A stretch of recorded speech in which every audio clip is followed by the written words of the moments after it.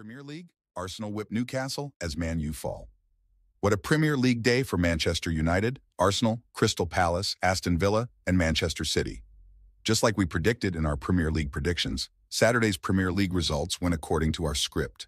In the end, only the erratic Manchester United fell short when falling to a dominant Fulham by 2-1. And it was no more than they deserved, as they had equalized in the 89th minute through Harry Maguire. However, Fulham struck in the 97th minute through Alex Iwobi to claim 3 valuable points.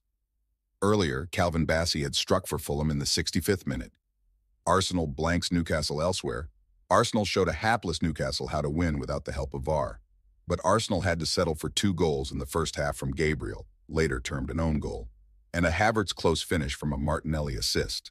Incredibly, Arsenal mastered 18 shots with 8 on target against Newcastle's 3, and only 2 on target.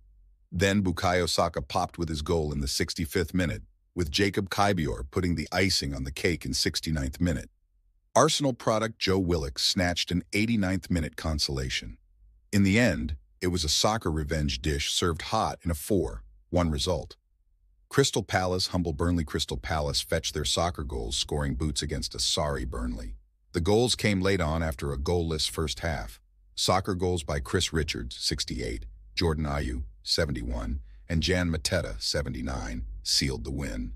Burnley played with 10 men after a Brownhill red card in the 35th minute. Manchester City v Bournemouth.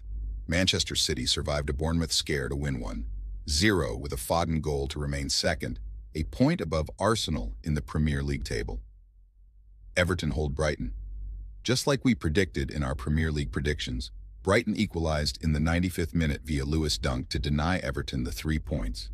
They played with 10 men from the 81st minute when Gilmour saw red. Everton had taken the lead in the 73rd minute through Branthwaite. Aston Villa dance past Forest. Oli Watkins opened the scoring for Villa against a hard-fighting Forest. Douglas Luiz added 2 soccer goals, 29-39. Leon Bailey, 61, sealed the win. Forest had threatened a comeback with goals from Moussa Niakhaté, first half injury time 45+6, and Gibbs White, 48.